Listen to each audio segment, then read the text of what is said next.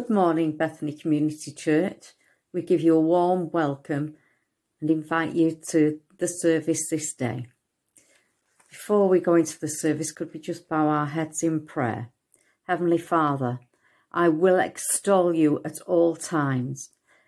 Your praises will continually be on my lips. Let us consider together Jesus and all he has done. He says to us this day, "Come to me, all who are weary and heavy laden with problems, and I will give you rest. Things that are too heavy for yourself to carry, give to me and be at peace, for my love will carry and sustain you and bless you. For I love you all with an everlasting love, and freely give it to you as you trust and believe in me." We pray this in Jesus' mighty name. Amen. Enjoy the service. Bye-bye.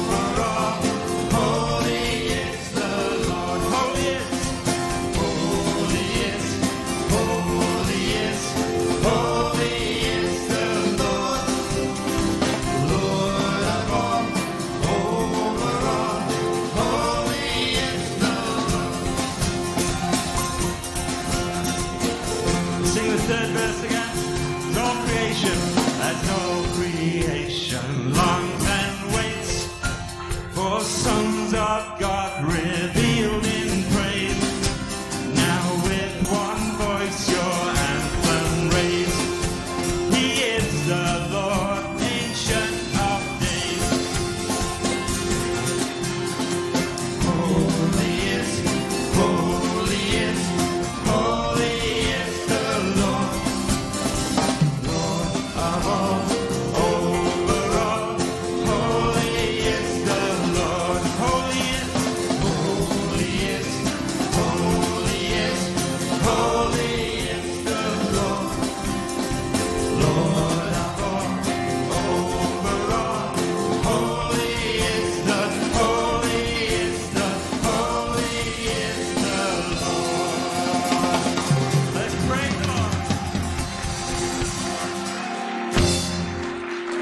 Hello everyone, hope you're enjoying the service. If you are, then be sure to like and subscribe for more.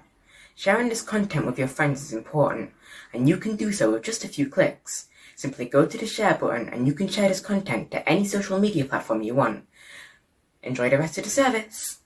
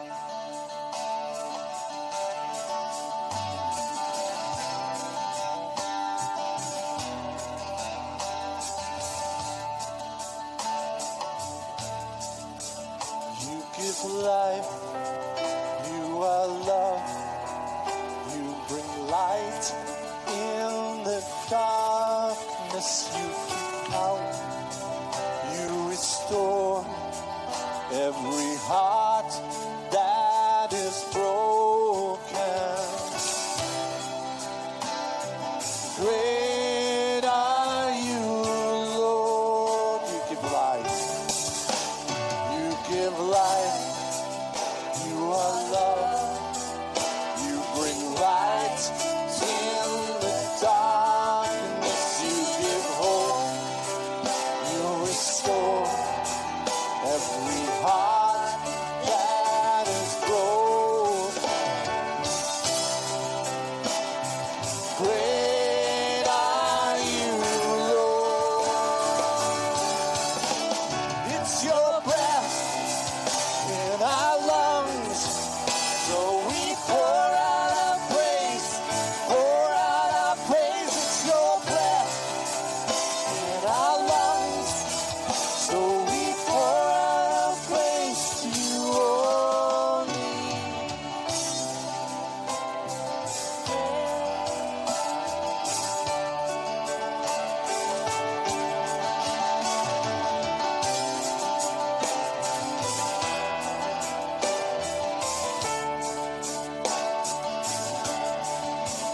You give life, you are love, you bring light till the darkness, you give hope, you restore every heart that is broken.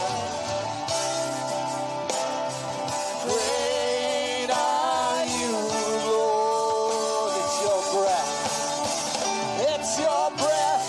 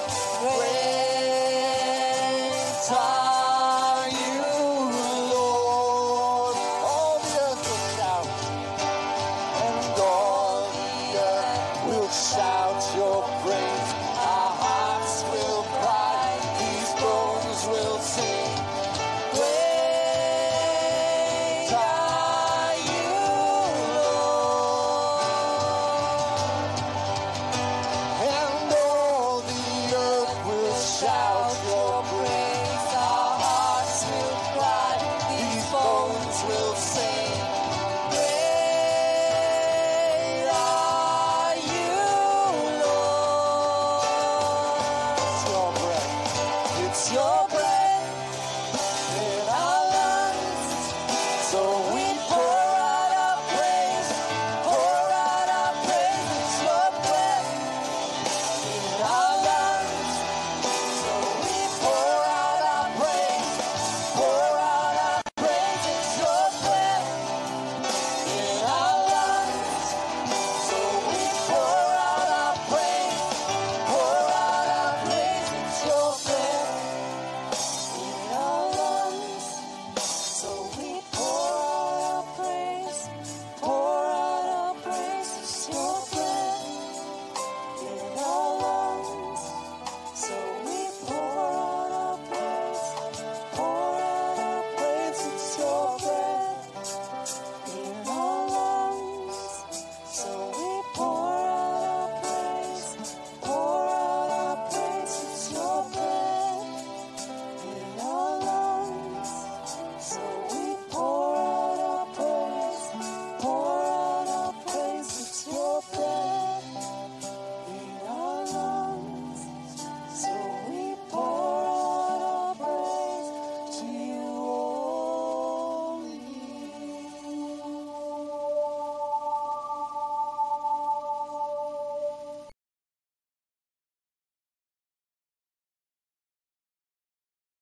Good morning. It's so good to be with you this morning, even though it's via a screen and I'm not with you in person. It's really good to be here this morning. And what a week it's been. It's been this week, hasn't it? International Women's Day. And also today is Mother's Day. So it's a double honour for me to be able to come and speak to you this morning. And first of all, before I start, I do want to just honour all you women in our church community who are hardworking and devoted to your community here and to the things that we're doing at Bethany. It doesn't go unnoticed, and we want to honour you this morning. It's a bit of a morning of firsts for us today as a family. So David is recording, and it's the first time he's done that. It's the first time that I've spoken to an empty room, and it's also the first time that Samuel has sat through a service and hopefully will be quiet. So as we go on, we just hope that things go to plan, but I'm sure you'll bear with us if they don't.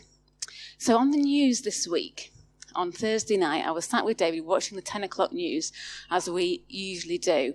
And on the news, one of the headlines was that the pandemic has kind of affected women more so than it's affected men, in that women have borne the brunt of homeschooling, of caring for elderly relatives and neighbours, looking after the house. More women than men have lost their jobs, and also more women have been furloughed. And I looked at David and I said, well, it's not really a great surprise, is it? Because that's normally the way. Those are normally the things that, those duties that fall to women quite often. And I'm sure in our church community that we have got lots of fantastic men and dads who have stepped up to the line and have taken their fair share of caring and homeschooling.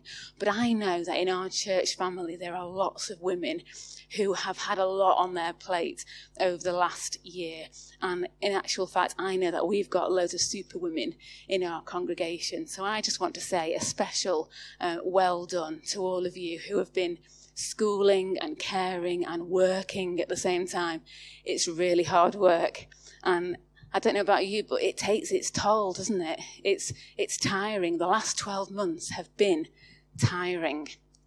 And I don't think it's not by accident that we are continuing our series today about well-being and how to look after ourselves. I think it's really important at this time to look after ourselves. And David last week was talking about how we can physically look after ourselves by getting enough sleep, what we eat, exercise. It's really important to look after our physical body. And today I'm going to be continuing our series about looking after our emotional health and looking after ourselves emotionally. There has been so much, hasn't there, on the news recently about the emotional well-being of ourselves and our children, especially as children have gone back to school this week, returning to school after being out of the classroom for several weeks. And as they've gone back, the drive has been, let's get our children feeling good and their emotional well-being right so that they're in a right frame of mind to learn. And it's been reported, hasn't it, that there has been such an increase and a surge in mental health difficulties amongst young people. So I work for children and adolescents mental health services. I work for the NHS and I deliver therapeutic services to children who are struggling in various ways. And we have seen an unprecedented surge in demand for our service and in referrals. I think a study last year claimed that there had been a 50% increase in childhood mental health issues compared to the 3 years previously. And I think the pandemic has certainly added to that in quite unprecedented ways. And as a service, when I go to work, it feels quite overwhelming. And it's difficult to see how current services are going to meet the demand that there is. But of course, just as we are all responsible in looking after our own physical health, we're also responsible for looking after our emotional health. And there's lots of things that we can do to look after ourselves. And this morning, I want it to be quite practical. It's a subject that I feel obviously quite passionate about. And I want it to be quite practical. I want us to be able to go away today with a few things that maybe I'll try that and I can do that to look after myself. Because as Christians, we're not immune, are we? We're not immune to the things that life throws at us. We're not immune to the difficulties, the strains and stresses of modern life. It's 100 miles per hour normally when we're not in lockdown. Lots of different things, lots of different hats to juggle and things to do. And we're not immune to difficulties. We're not immune to the things that are difficult in this world, but the difference is that we as children of God, we have access to the very wisdom of God at our disposal. We have a creator, Father God, who made us, who knows our innermost being, who knitted us together, who designed us, who knows how we tick, and he's given us all that we need to be able to live a life of godliness. He's given us the handbook for living, the Bible. He's given us his eternal living word so that we can use it. And he's wanting us to use it. And I'm not saying this morning for a moment that counselling and therapy and getting extra support is no good. Absolutely, to the contrary. That's what I do. That's my job. And I wholeheartedly believe in that. But I think what I want to highlight is that what we know, what psychology and therapeutic interventions, what they do is they complement what we already know from the Bible, what we already know as Bible-believing Christians, what is good for us. Kind of God got there first. He's made us, he's created us, he's told us the best way of living. And in my mind, psychology is catching up with that. And it complements completely what we already know. Romans tells us, doesn't it, that we have been given everything that we need for life and godliness. And we have been called according to Jesus, according to his grace. And we've been given everything that we need through the knowledge of him for life and godliness and human flourishing. We can flourish as humans. I think as Christians, we're really best placed because we've got the Maker's instructions to do things well. We're best placed to do family well. We're best placed to do marriage well. We're best placed to parent well. We've been given the tools that we need to do community well and to do relationships well. So let's jump on in and have a look what the Bible has to say. So I'm going to be picking up from our passage. We've been looking at the life of Elijah, haven't we, in 1 Kings 19. So if you have your Bibles, you want to just grab them, got your tablet, your phone, pick it up, scroll to 1 Kings 19. And as you get to the passage, I'm going to just pray. Father God, we pray that you would speak to us this morning, that we would have ears to hear and a heart to understand, that you would speak to us through your word, through your very living and active word, the sword of God that cuts to the heart of things. God, I pray that we would hear from you this morning, that we would be real, that we'd be open, that you'd use my words and you'd be with us by your Holy Spirit. Amen. So 1 Kings 19, I'm going to pick it up from verse 1, actually. Let's read this passage together. So now Ahab told Jezebel everything Elijah had done and how he had killed all the prophets with the sword. So in the previous chapter, as we remember, Elijah had called down the fire from heaven and the rain had come and he had killed all the prophets of Baal. So Jezebel sent a messenger to Elijah to say, "May the gods deal with me, be it ever so severely, if by this time tomorrow I do not make your life like that of one of them." Elijah was afraid and ran for his life. He'd just done these mighty exploits for God. He'd seen the hand of God moving, but he was afraid. And when he came to Beersheba in Judah, he left his servant there while he himself went a day's journey into the desert. He came to a broom tree, sat down under it and prayed that he may die. "I have had enough, Lord," he said. "Take my life. I am no better than my ancestors." Then he lay down under the tree and fell asleep. All at once an angel touched him and said, "Get up and eat." He looked around, and by his head was a cake of bread baked over hot coals and a jar of water. He ate and drank and lay down again. The angel of the Lord came back a second time and touched him and said, "Get up and eat, for the journey is too much for you." So he got up and ate and drank. Strengthened by that food, he travelled for 40 days and 40 nights until he reached Horeb, the mountain of God. There he went into a cave and spent the night. Okay.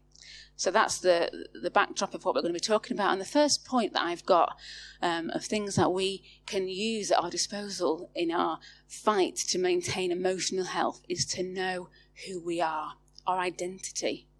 Who are we? And to have a real deep down core sense of who we actually are. There's lots of stuff out there, isn't there, these days about who we are and our identity and how we identify and who we identify with and what we identify as, and anything goes. There's not a lot of truth, and it's kind of very whatever feels good. Okay, there's lots of stuff, isn't there, about identity.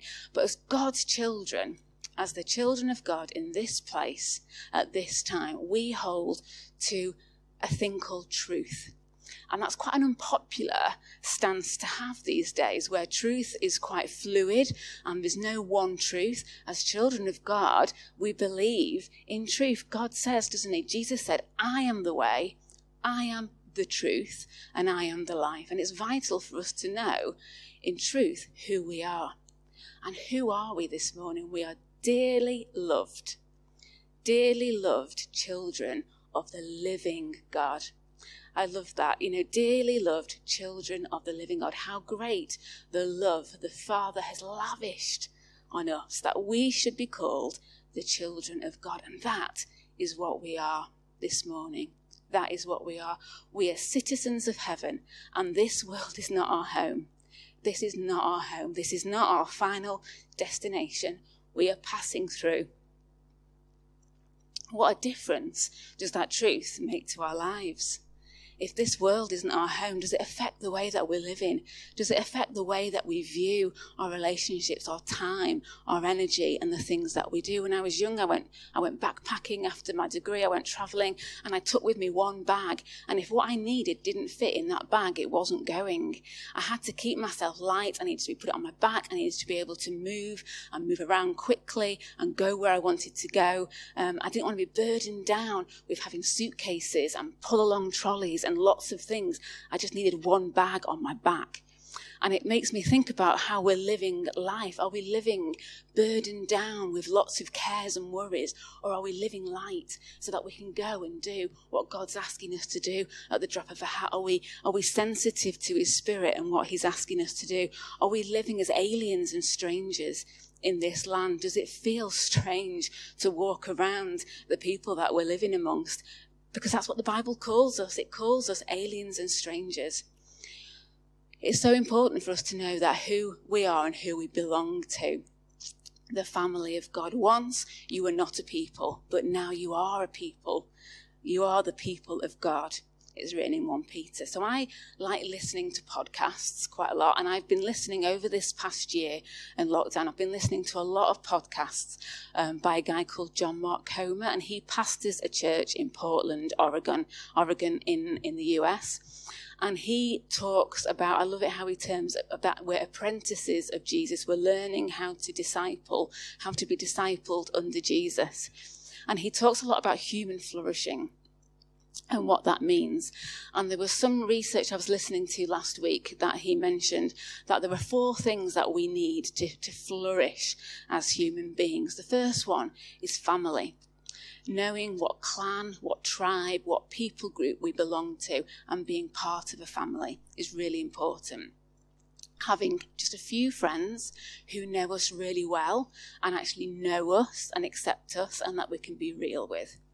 The third thing was having occupation, daytime activity, which keeps us busy.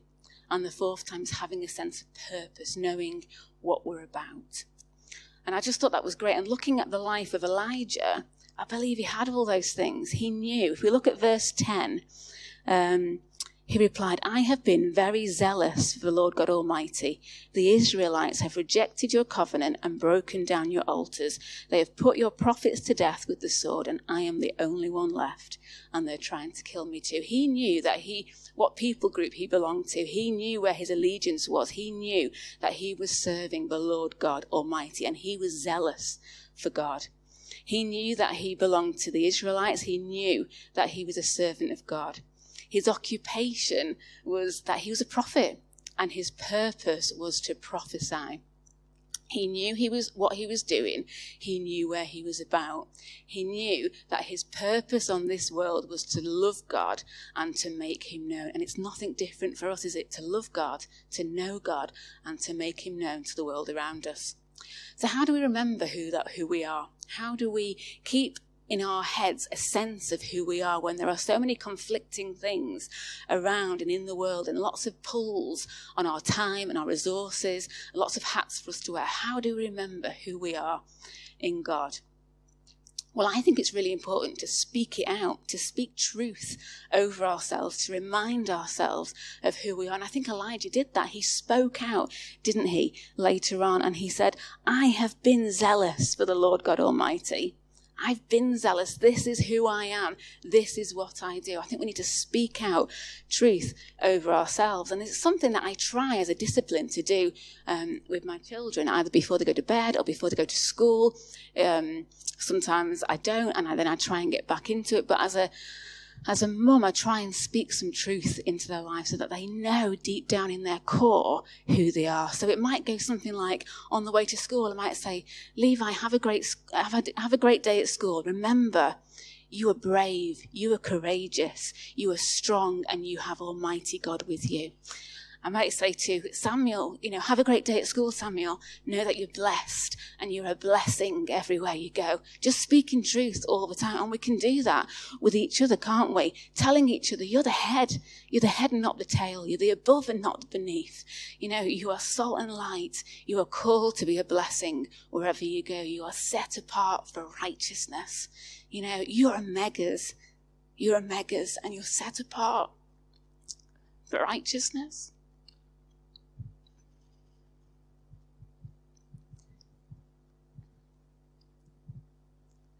Because I think it's so important. If we don't speak truth, I think we hear things from elsewhere, don't we? And other people will tell us and tell our kids who they are and what they are, and different things that we know aren't true.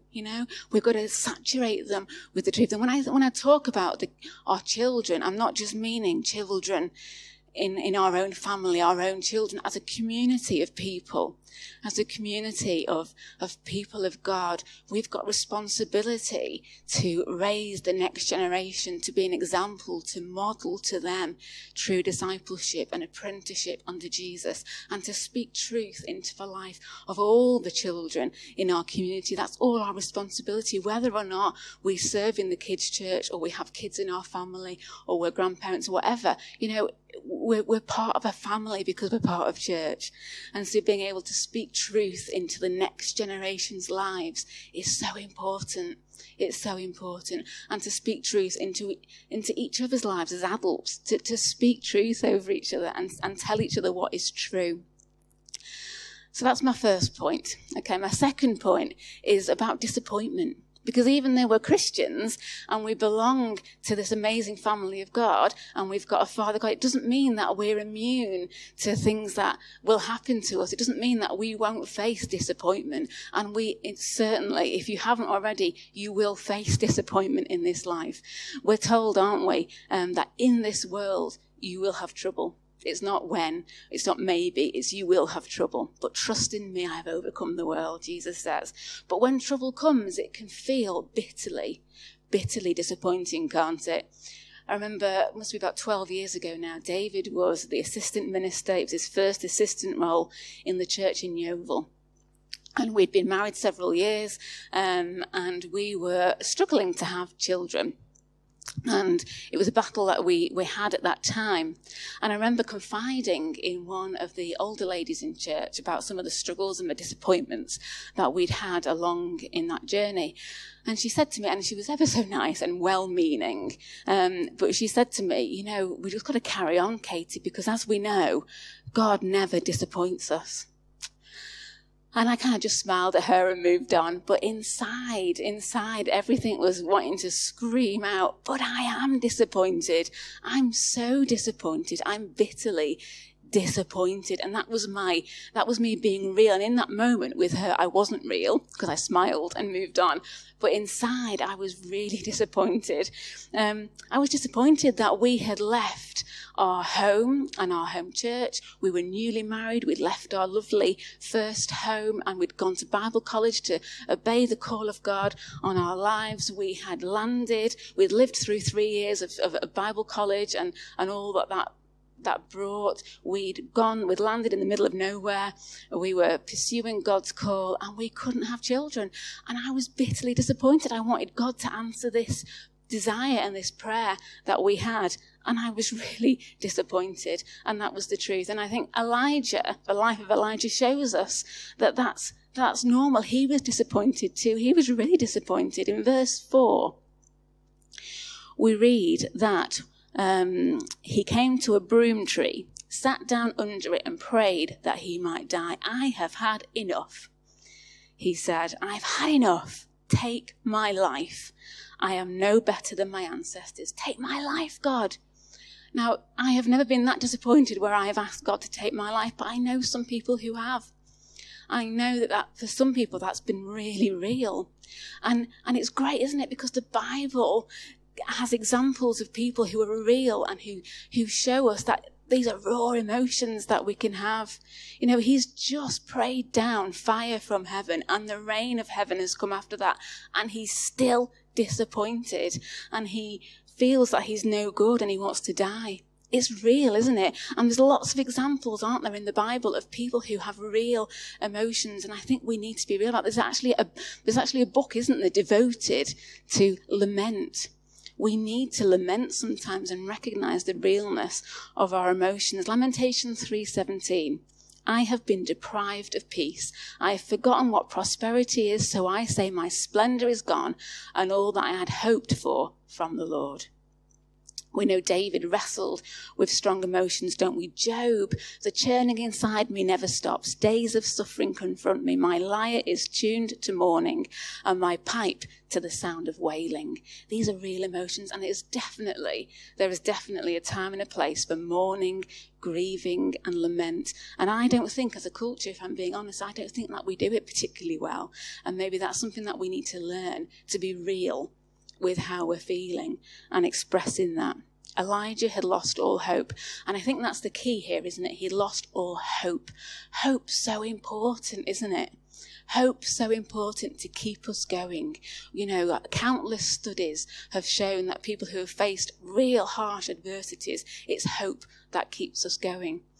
Without a heavenly perspective, I would go further to say, without a heavenly perspective of things, knowing what comes at the end, hope can be difficult to see. Without a heavenly perspective, hope can be difficult to grasp hold of. I didn't know before I had children that I eventually would have 2, and God would work a way for that to happen, and that I would have 2. I didn't know God's plan. I didn't see the end. Elijah didn't know that when he sat under that tree wanting to die, that God eventually would appoint Elisha and would raise up new kings, and that there would be a different ending to this good story. Jonah didn't know that when he was in the belly of a fish, he didn't know God's heart for the people of Nineveh, that they would repent and come back to God, and that would satisfy God's heart. David didn't know that when he fell and sinned with Bathsheba, that God would restore him. Job didn't know that he would be restored and that all would be restored to him more than it was before. But disciples, when they were grieving the death of Jesus and they were scared in the upper room, not knowing what was going to happen next, they didn't know that death was not the end, that there was a different story, and God was working it all out. God would be raising Jesus from the dead. He would be their hope and their glory. But you know, they did know, the disciples, didn't they? They later on went on, many of them, to be martyred. And they knew when they were being martyred, because God doesn't always intervene in this life the way that we want him to. He doesn't always answer our prayers the way that we want him to in this life, and sometimes we have to wait to the next life to see the answering of that. But the disciples, when they were facing death, many of them in awful ways, they knew, they had hope. They knew that death wasn't the end. They had a sure, eternal, living hope, who was Jesus, who had conquered death and sin and hell and the disappointment of this world. They had a sure and living hope that when Jesus comes again, he would put all things right, that he would restore all things, he would wipe every tear away, he would put all things right. Where would we be today with the disappointments of this world if it wasn't for Jesus? I don't know how we could go on in many situations if we didn't have him. Thank God for Jesus, hey? Where would we be without him? We see also in the book of Lamentations that lament doesn't last forever. It comes to an end. Lamentations 3, because of the Lord's great love, we are not consumed. For his compassions, they never fail. They are new every morning. Great is your faithfulness, O God. There comes a change. And there came a change in the life of Elijah. In verses 7 and 8, we read, the angel of the Lord came back a second time and touched him and said, get up and eat, for the journey is too much for you. So he got up and he ate and he was strengthened. There was a change. Elijah got up. He didn't stay lying down under the tree waiting and wanting to die. He got up. He acted contrary to how he was feeling. He wanted to stay there lying down and dying, but he got up. He did something different. And in the therapy, one of the therapies that I deliver at work to the young people that I see, we call this acting opposite to how we feel. Our feelings are really deceptive sometimes, and we shouldn't act on our feelings most of the time. And we call it acting opposite, or acting from the outside in, not the inside out. And that's exactly what Elijah did. He must have been in one of my therapy sessions. He knew that to act from the outside in was the best thing to do. And that's what God knows is the best for us sometimes, isn't it? Elijah got up, and the act of getting up, even though he didn't want to, changed things completely. And I think one of the ways that we can get up and act opposite to how we feel is by being thankful. Being thankful is often when we're so disappointed and we've had a period of being distressed. Being thankful is sometimes the last thing that we want to be, but being thankful is sometimes the best thing we can be. And thankfulness and gratitude is my next point. And it's one of the tools, the last point that I've got to talk about is one of the tools that we've got to look after our emotional well-being. There has been a huge resurgence recently, of recent years, about gratitude. It's become quite a thing. And there's even a therapy now called gratitude therapy, which you can find out about. And in 2016, it was hailed as the next psychotherapeutic craze. Okay, so being thankful and having gratitude was discovered as a new therapy. So what research has discovered about being thankful is that there's loads of benefits to it, absolutely loads of benefits to our own health of being thankful. So it decreases depression, it decreases anxiety, it strengthens our relationships, it improves our mental health and decreases our stress levels, it aids our sleep, it increases our energy, and it reduces blood pressure. Loads and loads of benefits from being thankful. It has long-lasting and positive effects. And they found the neuroscience of thankfulness is that they found that when we're thankful, that dopamine is released into our brains, which is the chemical that makes us feel good. So it's being thankful. There's lots of research and scientific fact that it's good for us. Who'd have thought? I love it because it's like God knew about it first, and that's how he's told us to be, isn't it? And he's kind of knows that that's really good for us because he's created us. And I just love it how God knows that. As Christians, we have been practicing the latest psychotherapeutic craze for years, and we didn't even know. You know, from the beginning of time, God's people have been told to be a thankful people. Now, if you were all here this morning, and I wasn't looking at you via a screen, if you were all here in the auditorium, I am sure that if I asked you to shout out verses from Scripture about giving thanks, you would be able to just keep them coming at me, firing them at me. We know, don't we, in Psalms, we're told to rejoice in the Lord always. We're told to come before him with thanksgiving. Give thanks to the Lord, for he is good.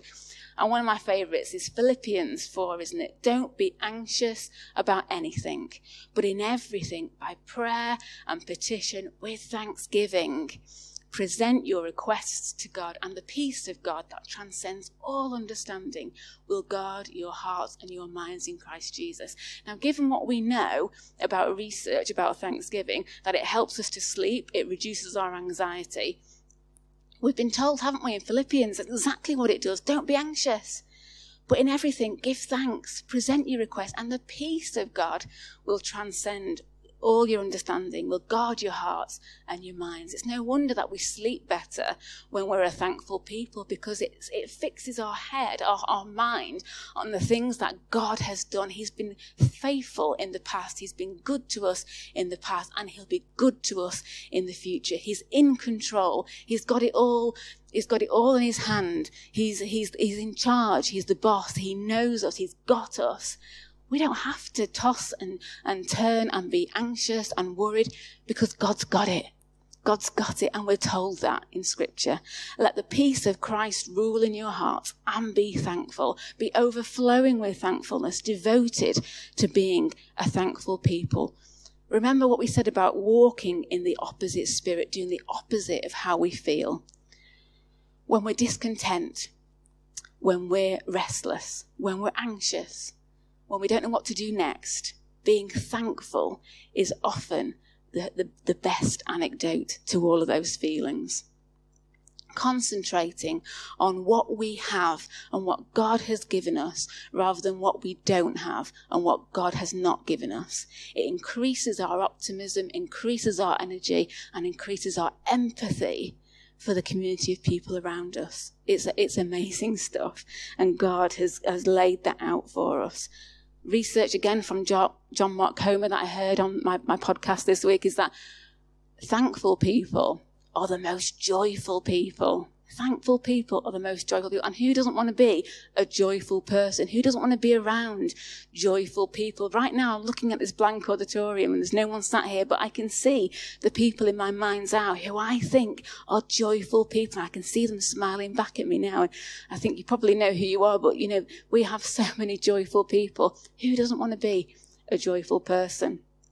So how can we develop, just in the last few minutes, how can we develop a culture of thankfulness in our homes, in our lives, in our family, in our community as a group of people? Loads of different ways, corporately and individually, that we can do there. Just a few things that we can do to give thanks to God. We can keep a prayer journal, can't we? We can make our request known, and then we can go back over that and see what God has done for us. We're so fickle, aren't we, in a way, as humans, that we don't often remember the good times, where our brains are programmed to look out for danger and to remember bad things more than they remember good things. There's actually something about how our brains are wired so that we scan for danger, and we notice danger, and we remember distressing memories more than we remember happy memories. So we need to kind of be quite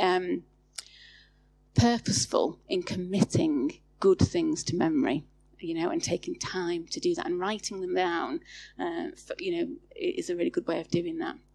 It might be that having something in your kitchen, a gratitude jar, things that you can just pop in, write on a bit of paper, or put a pebble in, something that you want to thank God for each day as a family. In our house, we've got a blessing book. To be honest, we don't use it as much as we should.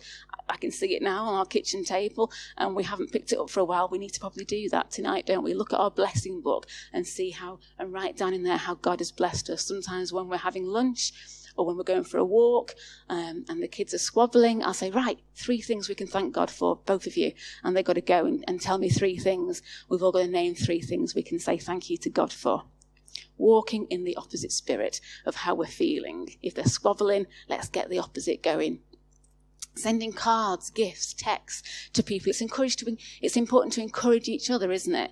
And to be thankful for each other, and to let each other know that we appreciate them, that we honour them. We honour things that people are doing in our midst. I'm thankful for good friends.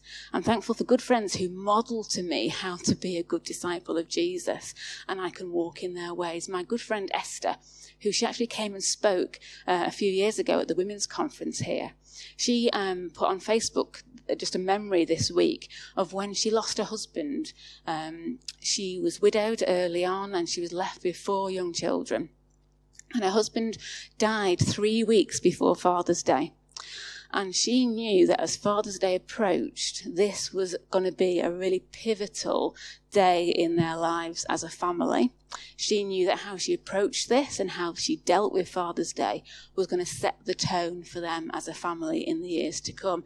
And what she wanted to do, what her feelings were telling her, it was, obviously 3 weeks raw emotion. She just wanted to curl up in a ball and not deal with Father's Day and let it pass them by.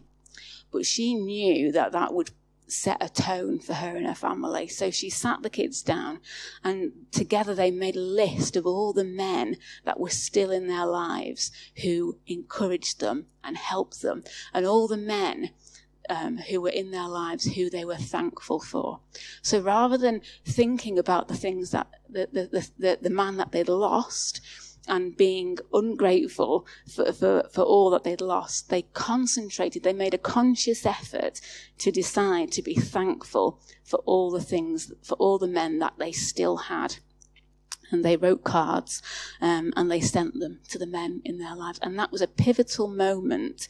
She writes about and talks about how that changed it, how it set the course for them as a family to have a new mindset of thankfulness. And I just think that's fantastic. It's acting opposite to how we feel sometimes, and according to what we know is right, and according to the Maker's instructions to how God has told us is what's good for us. Okay, so just a few things this morning that we've talked about. Obviously, there are lots of other things that we can do to look after our emotional well-being, but that's just a few things. So we've looked at identity. We've looked at knowing who we are in God, who we are as children of the living God, and what that means for our life, and how we can speak truth over each other and over our own lives. We've looked at disappointment and pain and how we deal with that, and there's a time for lament and a time for grieving, and also a time for getting up and for doing the opposite of how we feel.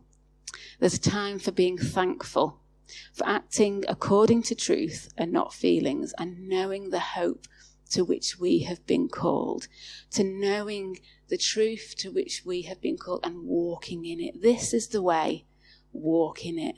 Let's do that together as a community, as we journey through this life together as a family. Let's encourage each other. Let's honour and love each other deeply as we do this together. Thank you, Jesus. I pray that you would speak to each one of us, that you would show us the way to go. You would highlight things in our lives that we can put in place that are ultimately going to help us, to help ourselves and help each other. We pray that you would, by your Spirit, just help us to keep thinking and mulling things over, maybe things that you'd want us to do. We thank you that you love us, that you have what's best for us in mind, that you're our Father, that you are our Creator, and that we can trust you, and that you are our sure and living hope. We thank you for Jesus. Amen.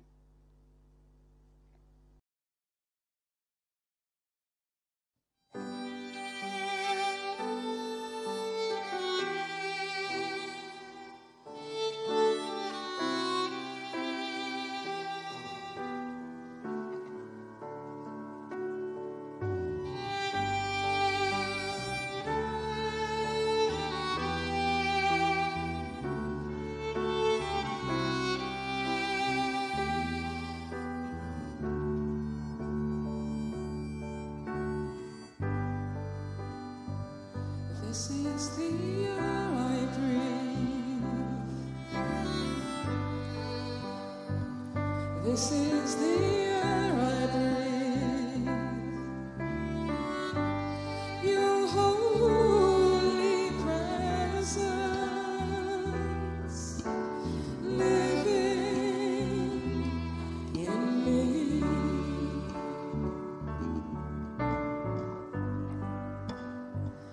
This is my daily bread. This is my daily bread. Your very word spoken to me. And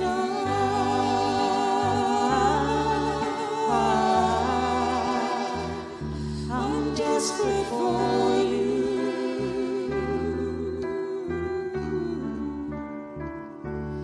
And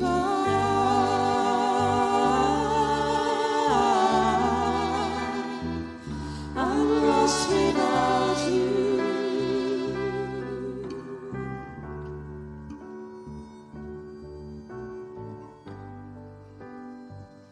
This is the air I breathe.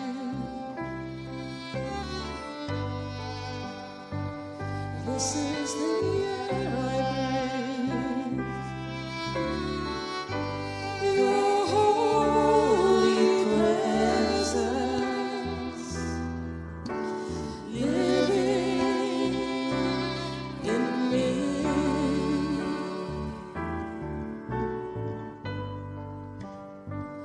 This is my daily bread.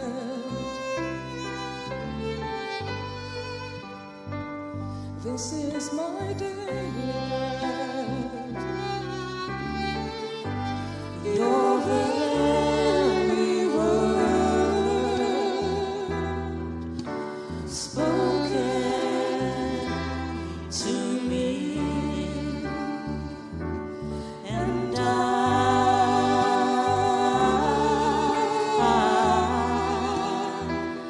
I'm desperate for you.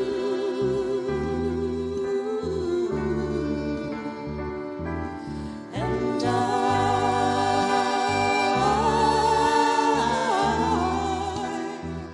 I'm lost without you.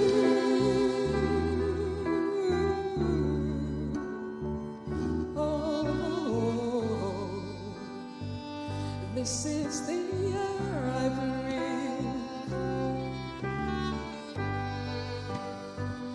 This is the air I breathe. Your holy presence